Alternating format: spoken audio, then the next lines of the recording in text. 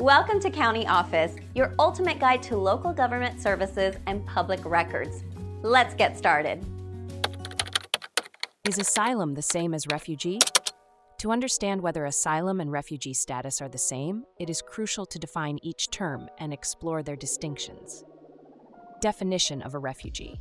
A refugee is an individual who has fled their country due to a well-founded fear of persecution based on race, religion, nationality, membership in a particular social group, or political opinion. Refugees are protected by international law, specifically the 1951 Refugee Convention and its 1967 Protocol. They are unable or unwilling to return to their home country because they fear serious harm, and their situation is recognized by states or aid organizations. Definition of an asylum seeker. An asylum seeker is someone who has left their country and is seeking protection from persecution or serious human rights violations in another country. However, their claim has not yet been evaluated or recognized as valid. Asylum seekers apply for protection on the grounds that returning to their home country would lead to persecution, but they are not yet legally recognized as refugees. Key differences. The primary difference between a refugee and an asylum seeker lies in the status of their application.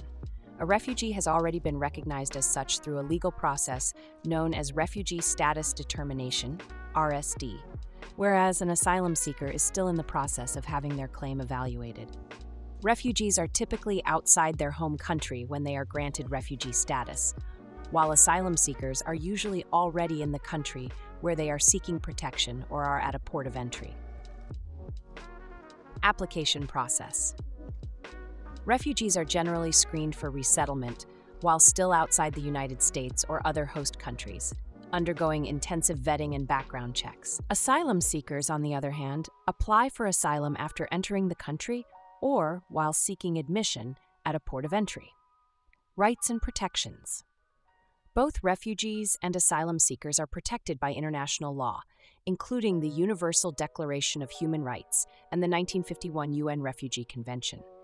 However, the specific rights and protections they receive can vary based on their recognized status and the country in which they are seeking protection. Conclusion. While both terms describe individuals fleeing their home countries due to fear or persecution, the distinction between a refugee and an asylum seeker is significant. It hinges on the recognition of their status and the stage of their application process.